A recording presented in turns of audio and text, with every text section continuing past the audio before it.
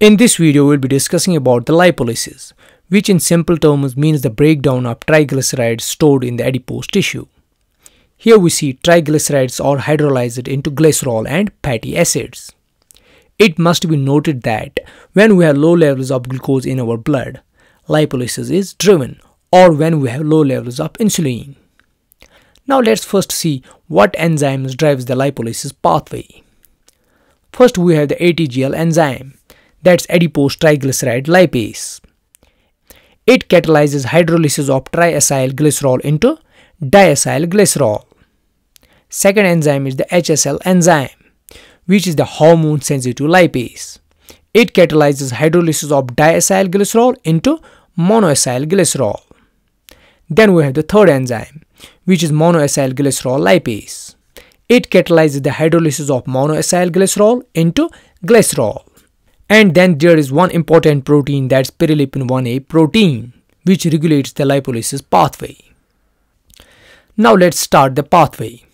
Here we see we have the adipocyte cell having beta-adrenergic receptor, which is having inactive trimeric G protein bound as alpha, beta and gamma subunits.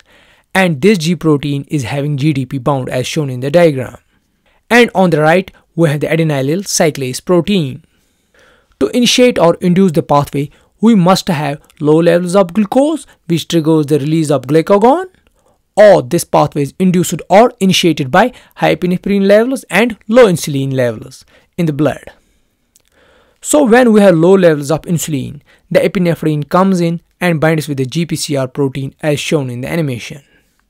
And then upon binding, we have the transformational change in the GPCR domain, with which the GDP bound with the G-alpha protein is replaced by GTP as shown in the animation, and this process is done by GEF, that's guanosine nucleotide exchange factor.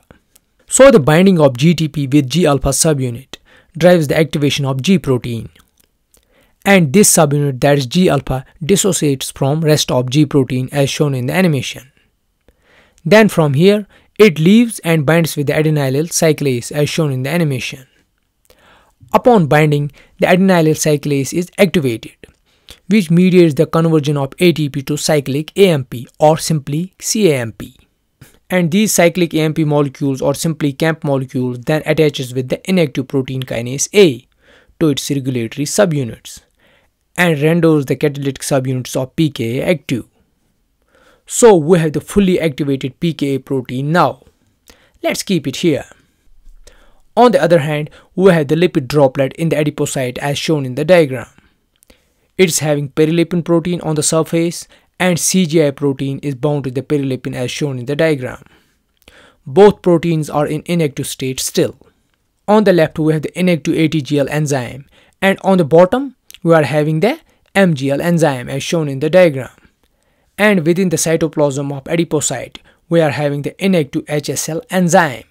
Now let's get back to the active pKa protein, which was activated by CAMP mediated pathway. The active pKa protein acts on HSL protein and phosphorylates it.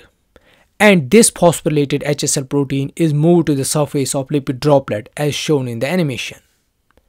And in the meantime, active pKa also phosphorylates the pyrrolipin 1A protein on the surface of lipid droplet as shown in the diagram.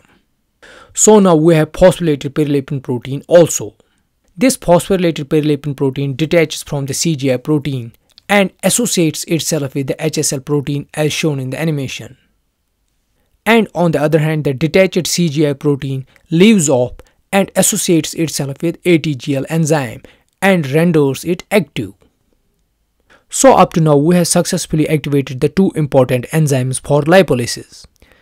First is the HSL protein, which is associated with the pyrrolipin, and second is the ATGL protein.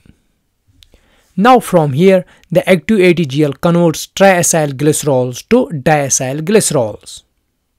Then active HSL and pyrrolipin protein acts on this diacylglycerol and converts it into monoacylglycerol. Furthermore, this monoacylglycerol is acted upon by MGL enzyme and converts it into glycerol as shown in the diagram. And within the adipocyte, these diacyl or monoacylglycerols can be converted into free fatty acids through hydrolysis also. So diacylglycerol or monoacylglycerol are either converted into glycerol or fatty acids through hydrolysis. So this concludes our lipolysis pathway. Then after that we have the mobilization part, which we are going to see in the next part of the video. I hope you like the video. If you like it, give it a thumbs up. Do consider support my work on Patreon or YouTube, and make sure to subscribe this channel. Thanks.